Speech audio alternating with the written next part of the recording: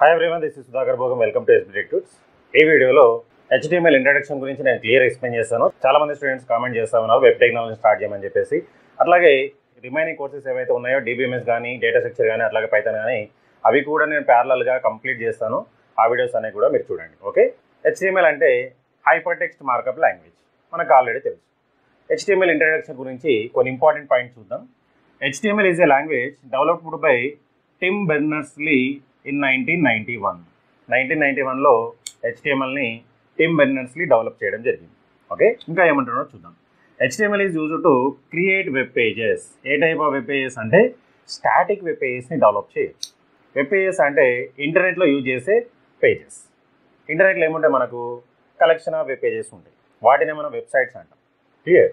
Daily లైఫ్లో మనం ఏం చేయాలన్నా ఆన్లైన్లో చేస్తూ ఉంటాం. ఆన్లైన్ అంటేనే మనకి ఇంటర్నెట్లో మనం ఏది ఓపెన్ చేసినా అది ఒక వెబ్సైట్ అయినా ఉంటుంది, ఒక వెబ్ పేజ్ అయినా ఉంటుంది. క్లియర్. సో ఒక వెబ్సైట్ని ఓపెన్ చేస్తేనే దాంట్లో కలెక్షన్ ఆఫ్ వెబ్ పేజెస్ ఉంటాయి. మరి ఆ వెబ్ పేజెస్ని మనం ఎలా డెవలప్ చేయాలి అంటే యూజింగ్ HTML. HTML యూజ్ చేసి స్టాటిక్ వెబ్ పేజెస్ని డెవలప్ చేయొచ్చు. ఇంకా ఏమంటున్నట్టు చూద్దాం. It is not a processor language like C, C++, Java. HTML అనేది C లాంగ్వేజ్, C++, జావా లాగా ప్రొసెసర్ లాంగ్వేజ్ అయితే కాదు. అంటే ఒక ప్రోగ్రామింగ్ లాంగ్వేజ్ అనేది కాదు. మరి ఇదేంటి మనకు చూడండి. It is a markup language which identifies the elements of the page so that a browser like Internet Explorer or Netscape Navigator can display that page on our computer screen. అంటే HTML is a markup language అంట. It is not a processor language అంటున్నాడు. So it is not a processor language, it is a markup language. అంటే markup means what? మీకు ఈజీగా understand అవ్వాలంటే for ఎగ్జాంపుల్గా HTML. H అంటే మనకు హైపర్, T అంటే data, M means markup, L అంటే లాంగ్వేజ్. మరి ఇక్కడ హైపర్ అంటే ఏంటి? హైపర్ అంటే సింపుల్గా రిఫరెన్స్ లింక్ అనొచ్చు. అంటే ఒక టెక్స్ట్ అని మనం క్లిక్ చేసినప్పుడు దానికి లింక్ అప్ అయిన పేజ్ అనేది ఓపెన్ అవుతూ ఉంటుంది. సో దాన్ని మనం హైపర్ అంటాం. సో దాన్నే రిఫరెన్స్ లింక్ అనొచ్చు. ఇక్కడ టెక్స్ట్ అంటే దీన్ని టెక్స్ట్ అనొచ్చు, డేటా కూడా అనవచ్చు. Text means data. But what about markup? Markup means pre defined terms అంటే కొన్ని keywords. So pre defined keywords ఉంటాయి, వాటిని మనం ట్యాగ్స్ అంటాం. వాటి గురించి మనం ముందు చూద్దాం. లాంగ్వేజ్ ఎందుకు యూజ్ చేస్తామంటే కమ్యూనికేషన్ పర్పస్. ఓకే, ఈ విధంగా మనకు HTML అనేది వర్క్ అవుతూ ఉంటుంది. So HTML is a markup language అంట. Markup means collection of tags, some set of tags. Set of tags అంటే ఏంటివంటే ఇక్కడ ప్రీడిఫైన్డ్ టర్మ్స్. అంటే HTMLలో కొన్ని ప్రీడిఫైన్డ్ టర్మ్స్ని డిజైన్ చేసి పెట్టింది. క్లియర్. వాటిని మనం ట్యాగ్స్ అంటున్నాం. సో ఒక్కొక్క ట్యాగ్కి ఒక స్పెషలైజేషన్ ఉంటుంది. సో వాటి గురించి మనం ముందు చూద్దాం. మరి ఇది ఎక్కడ ఎగ్జిక్యూట్ అవుతుంది అంటే వెబ్ బ్రౌజర్లో ఎగ్జిక్యూట్ అవుతుంది. వెబ్ బ్రౌజర్స్ అంటే మనకి ఇంటర్నెట్ ఎక్స్ప్లోరర్ కావచ్చు, క్రోమ్ కావచ్చు, మోజిల్లా కావచ్చు, ఏదైనా కావచ్చు. అందులో మనకు ఎగ్జిక్యూట్ చేసి రిజల్ట్ అనేది ఇస్తూ ఉంటుంది. క్లియర్. మరి ఇంటర్నెట్ ఓపెన్ చేయాలంటే ఎక్కడ ఓపెన్ చేస్తాం అంటే web browser. So web browsers అంటే ఏవైనా కావచ్చు, మోజిల్లా కావచ్చు, క్రోమ్ కావచ్చు, ఇంటర్నెట్ ఎక్స్ప్లోరర్ కావచ్చు, నెట్స్కేప్ నావిగేటర్ కావచ్చు. అంటే బ్రౌజర్లో ఓపెన్ అయ్యే ప్రతి ఒక్కటి ఒక వెబ్ పేజే. క్లియర్.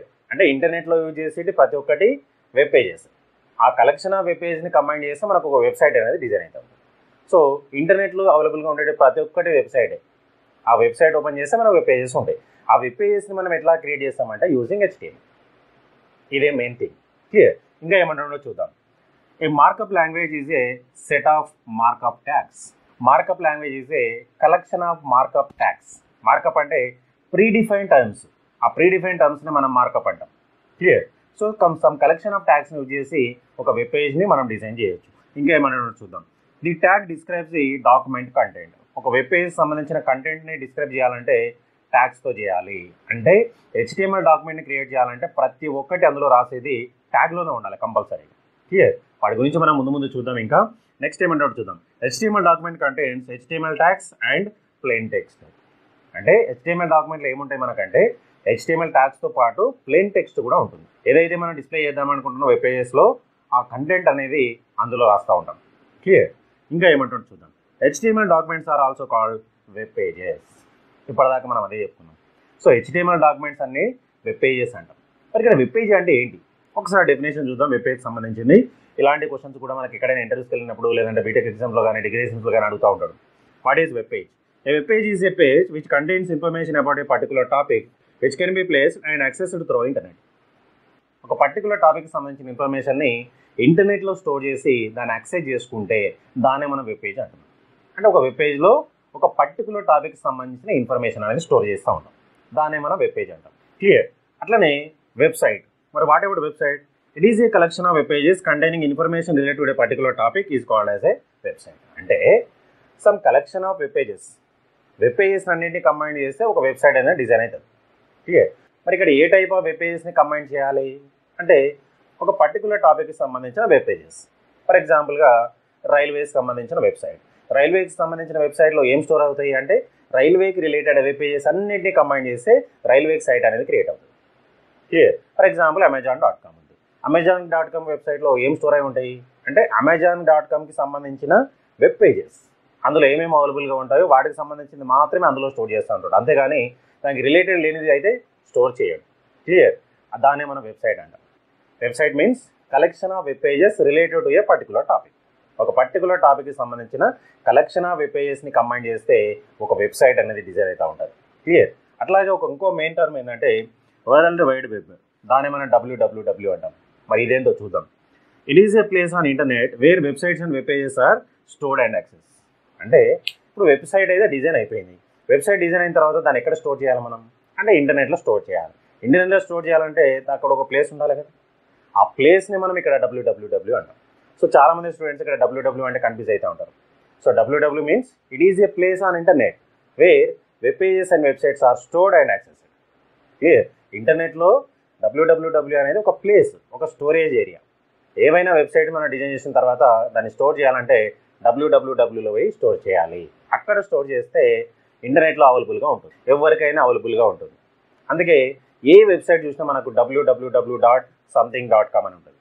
ముందు www అనేది ఎందుకు పెడుతున్నాడు అంటే ఆ వెబ్సైట్ అనేది ఆ లొకేషన్లో స్టోర్ అయింది అని.